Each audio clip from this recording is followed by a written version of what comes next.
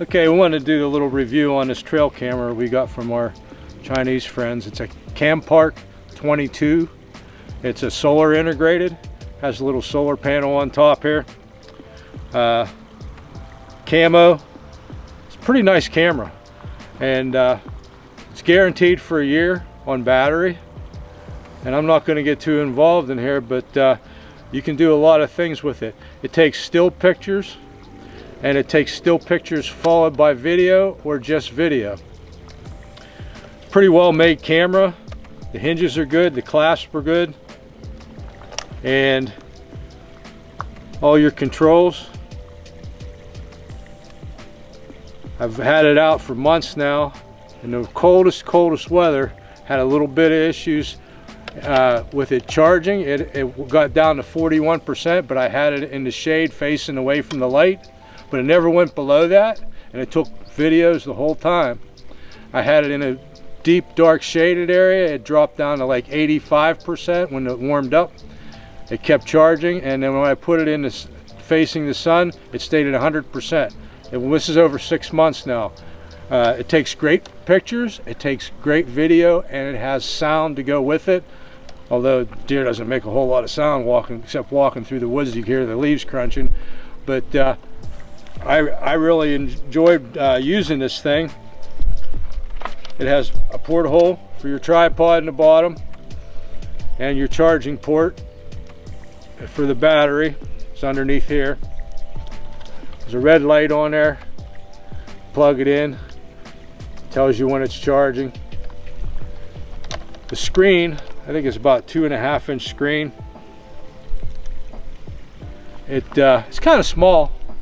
You really can't tell what you're looking at, but when you put that thing into your laptop or your computer, it is crystal clear. It's beautiful, beautiful videos. I think it's well worth the money they're asking for it. Right now it's at 100%. I just took it out today. 100% battery.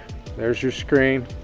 It does have an option of hooking it up to a Wi-Fi, so when you go to check your cameras, you don't have to go the whole way to the camera. You can stop, take your phone out after you download the app, and pull up all your pictures from up there. It's not as good as a cellular camera, but you don't have to go in at all. But it does give you that option. It has to be within 20 yards of the work though. Anything, I mean, you might as well just go to the camera and pull the SD card and switch it out. You can reformat your SD card in here, and you can clean your SD card out whenever you're done with all your videos and you don't want to save anything. Everything's good. Has a nice back to it. Put a strap through it, and the only one of the negatives I got to say about it, they gave me 2 straps. Can't really complain about that, but I had one, and this little clasp is pretty cheap. When I pulled it tight, I snapped it over, it broke. So now I got to be a little more careful with the second one, but it has a place to put your cable through so that you can strap it to a tree, and hopefully nobody will steal it, but nothing's foolproof. And it has 2 lenses. Now the 2 lenses on there, one is for the still pictures and the other one's for the video. And there's all kinds of settings for the length of the video. I'm just going to tell you right now, I've been very pleased with this camera. I want to thank them for sending it to me. I'm going to keep using it, and I would recommend it. And I got no complaints other than the strap, the buckle, and the battery in the worst conditions stayed charged. So yes, I would buy another one of these. I think it runs about $128 right now. I think it was up around 158, but the price has dropped down a little bit. It's probably your next best thing to a cellular camera. Even my cellular camera doesn't take the videos and pictures this does, and paid more for it. But that's